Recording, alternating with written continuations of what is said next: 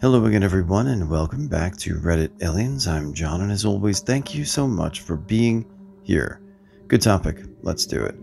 People who have had a close call with death share their intimate and crazy stories. Please remember to like, share, and subscribe. I'm actually coming up on the 3rd anniversary of the accident this Friday. I was on my way to work, just kind of cruising along in the far right lane with my cruise control on as I wasn't in a rush and making good time. I'm not sure if anyone has ever been in a little fender bender and felt that tap, but I felt a little tap, and I looked in my side mirror only to see a massive 18-wheeler's bumper basically against the backside of my car by my driver's side tire. The next events were a big mystery to me, thanks to TBI, but future crash reenactments basically show that he overtook my vehicle and merged on top of me, trapping me underneath his trailer. My steering wheel was snapped in two, a pillar was all but disintegrated, and my B-pillar was pushed halfway into my seat. I came to as someone was kicking in my passenger window.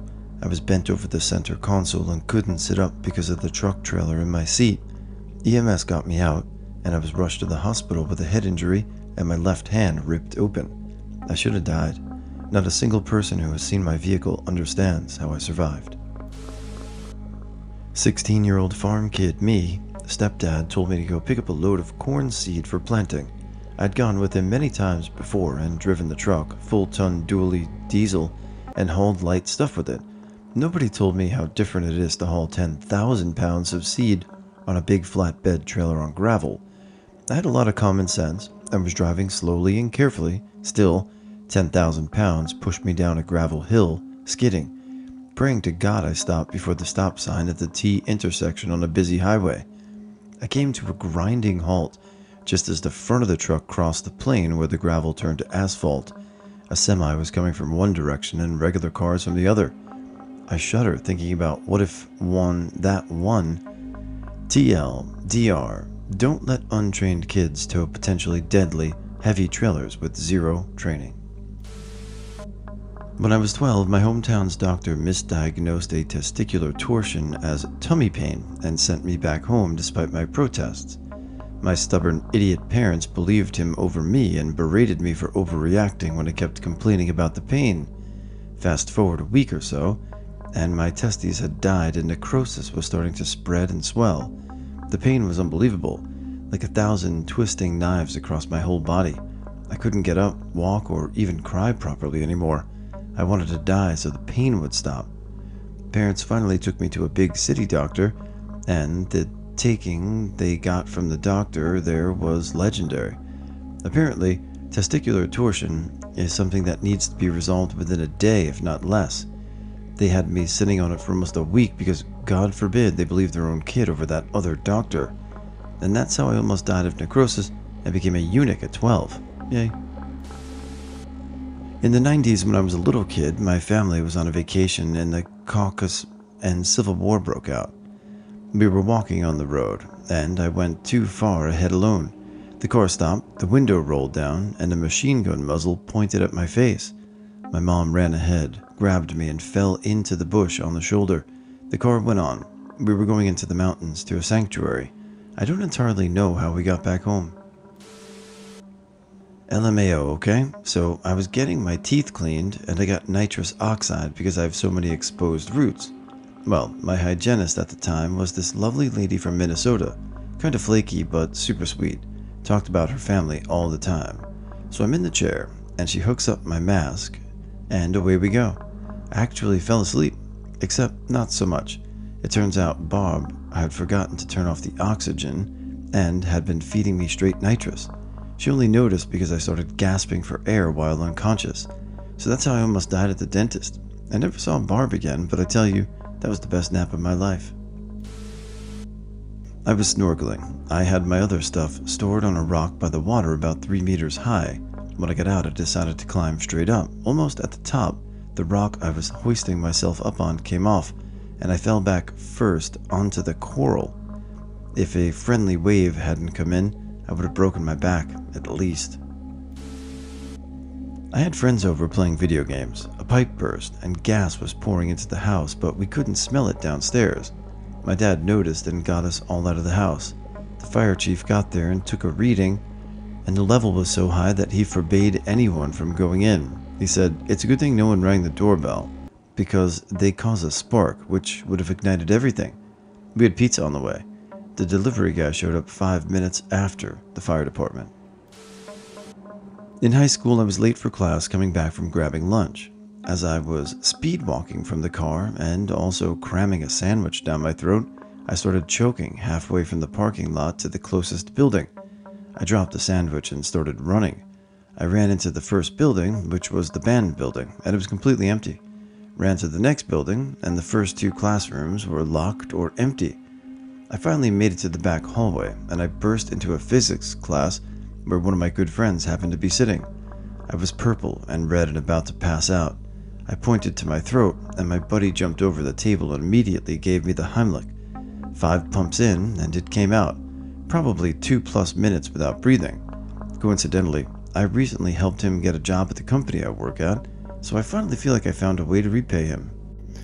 That's one of those things and fears that you don't really think about, but it's always in the back of your head. Like, what if you were choking and you were alone and you had to just burst into random places and hope that somebody knew the Heimlich?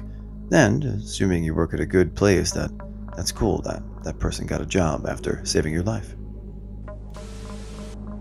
I got MRSA in my left leg. Being a hardhead, I ignored my wife and daughters about the severity of it.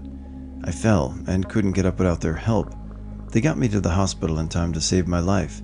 I don't remember anything until 10 days later when I woke up with below-the-knee amputation. I'm doing great now, and I'm grateful they made me go to the ER. The first time was when I found myself driving on black ice. The suction from a tractor-trailer passing by spun my car around, and I landed nose down in a snow-filled ditch 5 feet from a bridge. Second time, I got my brakes done on my car as part of regular maintenance. The next day I was driving home from visiting my mother on a downhill slope that ended at a traffic light. I stepped on the brakes, nothing. My foot went right to the floor. I blew through the red light at that intersection going 80 kilometers per hour. Apparently they forgot to bleed the lines. Third time, I had a tumor growing in my colon. I showed symptoms of it for years, which my doctors poo-pooed as PMS. When you're a physically fit 30-ish young woman, stomach and back pain can only be lady stuff, right? The symptoms got worse and worse. The pain was unbearable. Finally, my stomach started to bloat so much that I looked 9 months pregnant. I went to my doctor in the ER during that week, and each time I was turned away. Finally, on my second visit to the ER, I told them that if I didn't get help, I was getting in my car and driving off to the nearest high bridge I could find. They decided that maybe I was worth an exam and an x-ray. It turns out the tumor had grown so large that I had a 100% bowel obstruction, and because of that, the food I'd eaten was rotting inside my body. The surgeon told me that without intervention, I was at most 48 hours from death. The negligence of doctors over the years cost me several feet of colon, having to poop into a colostomy bag, and ongoing medical issues. There have been other incidents, but not as close. I feel like a cat, and I'm wondering what the next near miss will be before I run out of lives. Me and my friend were on our way to the city. Her car hydroplaned and we flipped 6 times and hit a light pole. We were both fine, but her car was totaled. We were lucky to have people stop and help, as when we landed upside down I couldn't open my door, so I ended up having to be pulled out through the passenger window. As scary as it was, I was mostly angry because the paramedics were only there for 10 minutes at most, and all they did was check our blood pressure and heart rate, and then they went on their way. I'm bad at explaining things, so if the paramedic part is confusing, please DM me. I can also DM photos of the car if needed. I was at a small music festival with some friends and my then girlfriend. We were all tripping. It was her first time and things were going well. After a few hours, someone hands me a vape pen and naturally I take a hit. This has never been a problem before, but apparently these crunchy van dwellers don't know how to properly source their shit. I don't know what's in a bootleg vape pen, but I know I'm wildly allergic to it. Suddenly my ears were itchy, then my throat, then breathing got harder, then it was very hard. It was at this point that I croaked at my girlfriend that we should find some Benadryl. After 20 minutes of asking everyone we see, the best we got was an unlabeled pill bottle that someone said, I think the little ones are Benadryl.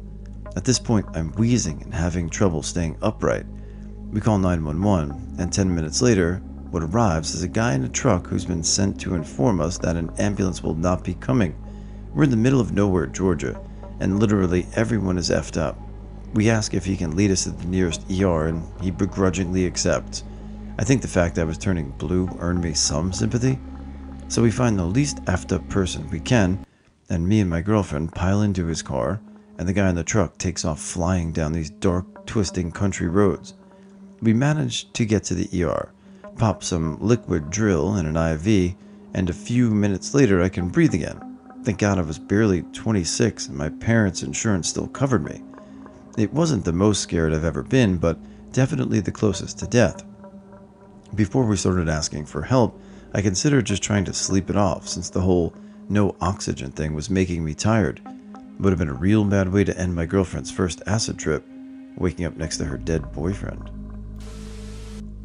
Being born, the doctor decided to pull me out while my mom had only been in the second stage of labor for like 20 minutes and I had barely descended. I placed the forceps wrong on my head over my cheek, which left a nasty gash and a scar, and yanked me out for anywhere up to 17 minutes, but we aren't sure because they didn't keep proper notes. My shoulder got stuck on my mom's pelvis, shoulder dystocia, and my collarbone was broken in the process of getting me out. I came out all bruised and blue and had to be resuscitated twice. I also had a hematoma on my head from the pressure of the forceps. My birth left me fully paralyzed in my left arm, and I had to have a 12-hour nerve graft surgery as a baby to give me a little bit of functioning back. I'm still permanently disabled though, and I have 24/7 chronic pain. Yes, it was malpractice. In March of 2021, I started to feel like I had allergies. I thought, wow, there shouldn't be tree pollen out yet. A few days later, I tested positive for COVID. I was isolated at home with what felt like a pretty bad cold. After about a week, it felt hard to breathe, so my doctor sent me to the ER. I slowly hobbled in, weak and hunched over when they took my vitals. My O2 saturation was 79%. Whoa. They rushed me up to the COVID ICU. My wife wouldn't see me for another 23 days. After a week of progressively getting worse on BiPAP and intensive care, I was medically sedated and paralyzed so I could be intubated and placed on a ventilator. It's all my local hospital could do in the hopes that I would recover. After a few weeks on the ventilator, my lungs started showing massive scarring.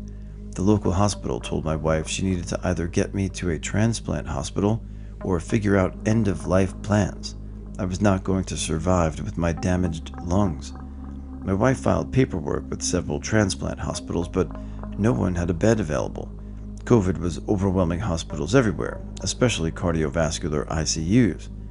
My wife eventually got in touch with an incredible pulmonologist who had previous success with a couple of other patients and wanted to take my case. I was airlifted to her hospital and kept stable on the ventilator for another week, totaling 5.5 weeks on the ventilator. I was transitioned to ECMO, one of the highest forms of life support, to stabilize me and get me ready for a hopeful lung transplant.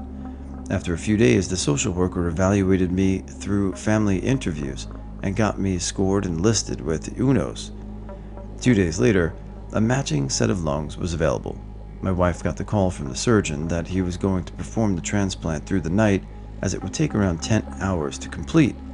A couple days later, I was awakened from my 6.5-week coma with the words, "Mr. Morse, we're the lung transplant team. Congratulations, you've got new lungs." I didn't know where I was, why I got new lungs, or why I was physically couldn't move, coma atrophy, but that's a longer version of my story. Almost 2.5 years later, you'd never know I went through any of this unless I told you. My life is forever changed, but my wife and I are still here to tell the story. Nice try, COVID. I ain't dead yet. The journey continues. Most recently, getting pregnant. My baby was diagnosed with a congenital heart defect in utero, one that would likely kill him shortly after birth without intervention. A fun fact we learned during my pregnancy is that there are no pediatric cardiac surgeons in my state. I was perfectly healthy, except for a lot of swelling. At 37 weeks, my husband and I drove 4 hours to the next state over to transfer care there for his birth and eventual surgery. I was incredibly sick, and the trip took us 7 hours because we had to stop so much. I had a doctor's appointment the next morning, and my husband asked if I wanted to eat first, and I said no, I'd rather eat after. I lived to regret those words because I got admitted to that doctor's appointment with HELP syndrome. I wasn't allowed to eat because I was being prepared for an emergency C-section.